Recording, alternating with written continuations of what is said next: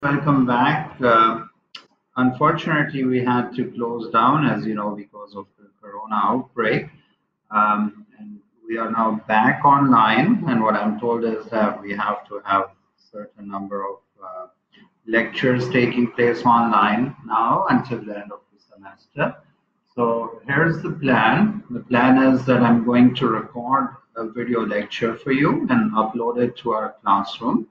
It will remain there until the close of the semester. So those of you that have some internet issues or are in areas where you're having difficulty connecting to the internet, you will be able to view these lectures later on, right? And those of you that don't have any issues, you can view these lectures as many times as you would like.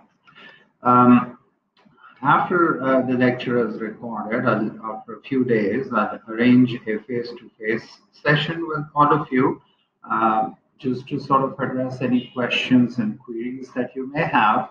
The reason to do this in these two ways is so that number one, I can minimize distractions for myself when delivering the lecture. And number two, it's just so much more convenient to record the lecture and provide it because nonetheless the lecture has to be recorded. And then the Q&A session will give you the ability to ask any questions that you may have so that I can clarify things to you. Right? I've uploaded the updated course outline to the Google Classroom, so please feel free to have a look at that. And as we move along, I'll be providing you with more helpful reading material and also websites that you can visit and videos that you can watch that can help to clarify some of the concepts. Right now, on my end, there's a little bit of technical difficulties that I face, which is one that I cannot write on my computer because it's not a touch screen and I don't have some sort of a writing tablet on which I can write things on hand. So as we move along, I'll provide certain PowerPoint slides to you, or I'll just open up a notepad file like the one that I have open now, and I'll just sort of jot down any words that are relevant to what we're talking about. So these are sort of, like a broken down version of a whiteboard for us, right? So that's the plan, and I hope that won't be any issue for all of you. If you have any suggestions for improving how we are moving along, then please do feel free to get in touch either via the Facebook or the classroom. The Facebook is more preferred because I can check it more frequently. The classroom, I check a bit less frequently because I have to turn on my computer to get to it. Right? Okay. Now, the second plan is that, there's been sufficient break, I suppose, of about 2 months now. So you may have forgotten what we talked about before the holidays started. So I'm just going to restart from the beginning and give you a crash overview leading up to where we were when we went on the break so that we have a little bit of a sense of continuity and we don't feel lost in the material, right? So to begin with, if you remember, we talked about the idea of the project, and the thought that I delivered to you was that projects are not new, right? They've been around for a very long time.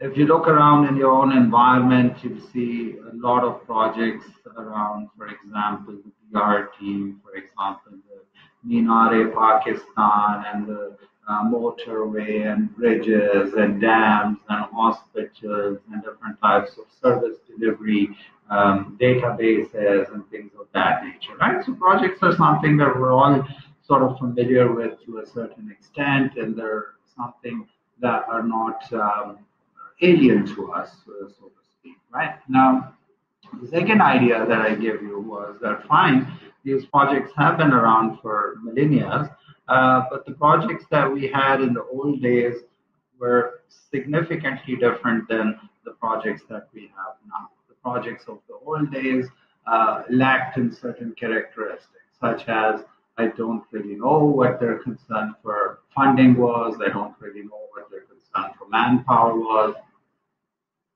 I don't really know if there was a contractor involved in the process or what have you, right? So those were projects that did exist, but I suppose we can agree that there were hardly any timelines to sort of meet. There must have been some sort of plans in place, but they were not, the plans that we have nowadays in the same meticulous way.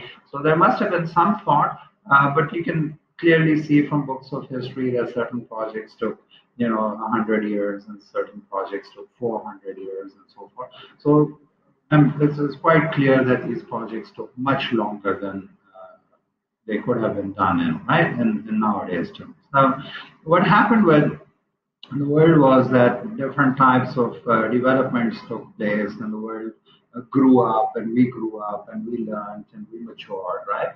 Mm. So with time, what happened was that different movements took place. People left their villages and they started moving into cities, and city life began, and the industrial revolution began. And because of that, the nature of society changed altogether. Right now, people were working for other people rather than for just themselves in villages and on their farms. They had moved into cities and they're working in factories and they're working for businesses and so on and so forth. Right? So we call that sort of like the industrial revolution, where industrialization takes place.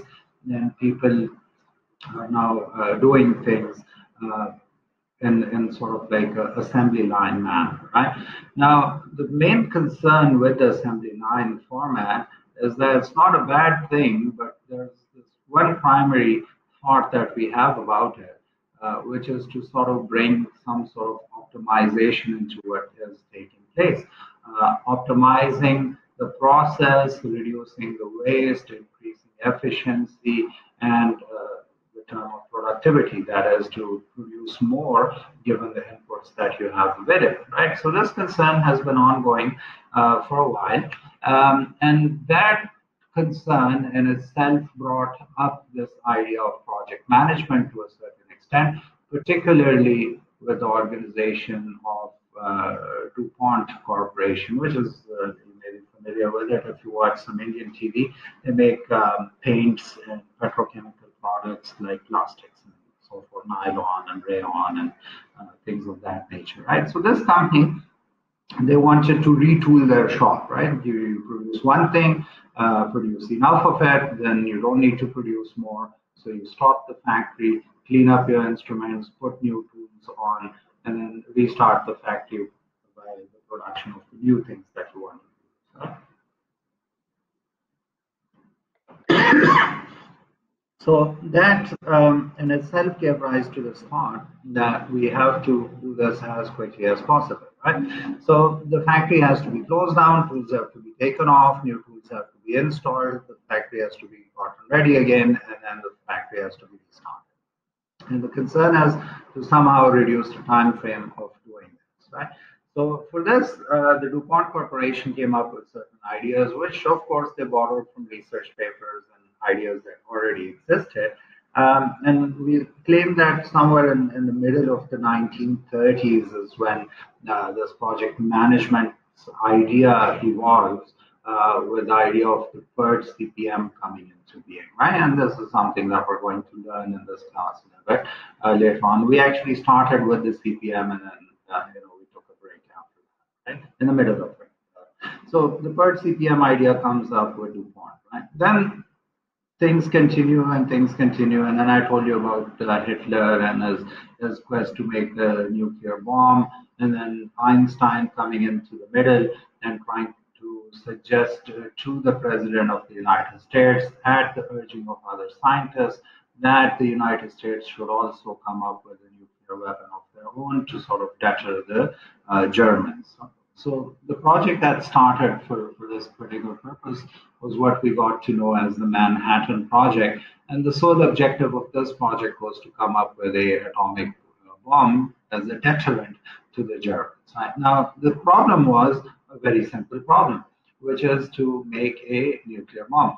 But the problem is bigger than this simple problem, because we don't really know how to make an atomic bomb. And secondly, we don't even know whether it is possible or not. So if we don't know what to do, and we don't know how to do it, and we don't even know whether it's possible.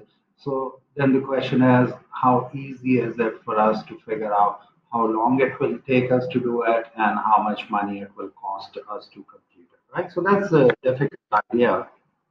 And clearly, the Manhattan Project didn't have answers to these things, right? So the Manhattan Project didn't have a budget, it didn't have a timeline, and you couldn't really plan it out too well, right? Coincidentally, what happened was that the Manhattan Project was a success, and the amount of money spent on the Manhattan Project was something like $20 billion, which in today's money is 200 times more.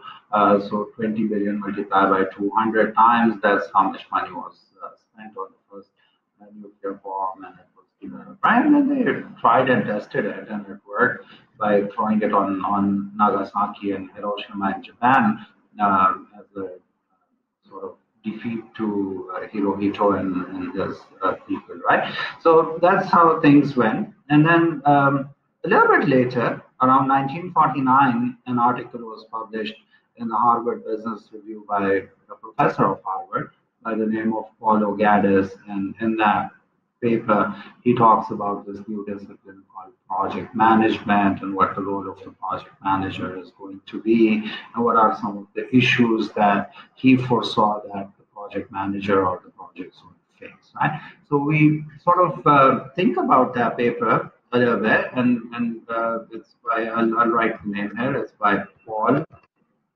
Ogadis, right? And it's called the Project Manager, right? So this is what the paper was, and it was published in the Harvard Business Review, right? And I was quite prophetic, right? Some of the things that Ogadis talked about in his paper still hold true, and some of the issues that he discussed in his paper are still some of the issues that the discipline is dealing with. Right? Then later on in 1959, same year, end of the year, a few more papers come up, and they've got a slightly different flavor. They've got a concern. Right? They've got a operations management concern. Right? We also call that as management science, right? This is a discipline which is highly quantitative in nature. It has its roots in gunnery and sort of projectiles and throwing bombs at people. And so the main concern is to use different types of mathematical equations and formulas to try to optimize something. So the second paper in around 1959 talks about the use of operations management concepts within project management. And then the whole decade of the 1960s and most of 1970s is gravitating towards this idea of operations management concepts within project management. Right? Then, as you know, IBM Corporation gets taken over by the son of the founder of Thomas Watson Sr.'s son takes over IBM around the late 1950s and his name is Thomas Watson Jr. And he decides that he wants to change the core business of IBM, which up until that point was making calculators and cash registers, and he wanted to move from that idea into this idea of computers, even though his father was against it. But anyway, IBM was quite successful in implementing the idea of computers and the idea of the mainframe, the mini computer and the microcomputers and such terms were used. That idea comes up. And we've got then around the 1970s a lot of computers going around into the dynamic, right? So of course what project management does is it adapts and it takes on this new notion and it starts using this thought of computers for its own business, right? Then in 1970s also what happens is that the Project Management Institute gets founded, and the Project Management Institute becomes the main place for a standard, right? So it makes a standard by the name of the PMBOK, Project Management Body of Knowledge. Project Management Body of Knowledge. Right now, the complete name is a bit different. It is called a Guide to the Project Management Body of Knowledge, and that's the standard made by the PMI. And the very first test on this standard was taken in 1973. First test takes place, and a lot of people showed up actually for that test. About 1,000 people showed up, right? So since then, since 1973, the PMI has been selling this idea of its own standard, and it has been testing the professionals' knowledge on that test, and it has been granting certifications to the professionals who qualify that test. Right? It's still ongoing. It's still is available. You can go to their website and have a bit more information about what the test is and how much it costs and where you can take it and so forth. So next, I'll just put the URL for it. It is pmi.org. That's where you can go and take the test. Right? So that goes on. Now, things are going on, computers are being used, there's a lot of operations management concepts in use as well, projects are going. And then around the 1980s, a bit of a concern arises in the United Kingdom, and that concern was what is going on with these projects. There's a lot of failure. There's people that are upset because the projects violated the cost baselines. There's a concern that the project, overspent, or there's a concern that their budgetary estimates were inaccurate and the project ended up spending a lot less, or the time period that they had set up for the project got violated and a lot more time got spent, or the quality was not what they anticipated, and so forth. So this is ongoing, but nobody really talked about it until the 1980s, where an article got published in a newspaper, and somebody said, well, the British construction industry is like a dog. It's a dog that needs a good beating and it's dying, so no matter how much you beat it, nothing's going to come off of it. So pretty much the essence of the article was that the construction industry and the projects within it are all a failure. Right? So that gave rise to an inquiry in the form of a commission, and that commission was headed by somebody by the name of, what was his name? Let me think of his name. I'll be back in a second.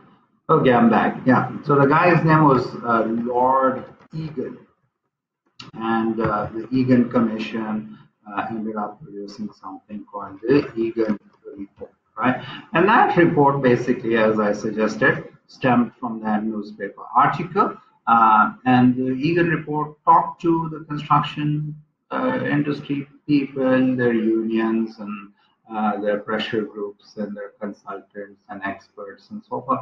And it gave a very clear idea, which was that, well, you guys don't talk to each other, and there needs to be better communication, and there needs to be, you need to get rid of something called the us versus them mentality, and there needs to be better relationships, and so forth. Right? So that's the main gist of the Egan Report around the early 1990s is when it got published. Right?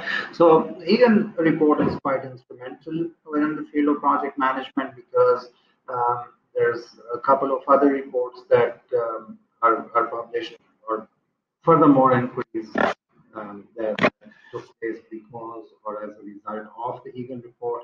Was instrumental in the sense that even the United States of America also had a similar inquiry within their country, and they also came up with a report which pretty much said what the Lord Egan's report had suggested. Right, so better communication, get rid of the us versus the mentality.